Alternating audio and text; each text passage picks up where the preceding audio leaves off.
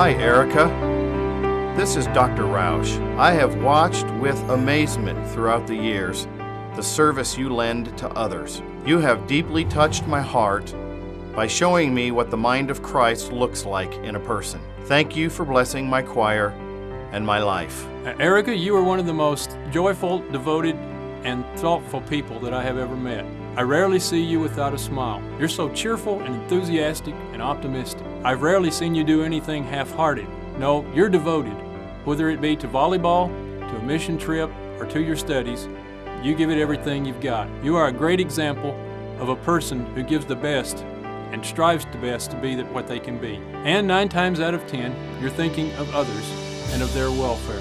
I remember when Erica first came to York. I believe she was planning on staying only for a couple years and then transferring. Our campus is so blessed because she stayed. When I look at Erica, I see the love of God. I see someone that people trust and feel comfortable with. Erica, you bless so many lives with your life. Thank you for being who you are.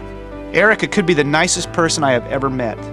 Her constant smile and the brightness that shines in her eyes is infectious. Erica is a difference maker.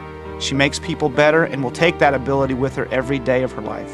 Erica, you're a trailblazer for women in ministry. I know you don't see yourself that way. You simply want to serve the Lord. And I'm confident that the Lord will use you in powerful ways in His kingdom. Christ lives in the heart of a gal from Ogallala, Nebraska, and with His help, you'll certainly make a difference in whatever place you'll find yourself, just as you've made a difference during your 4 years here at YC.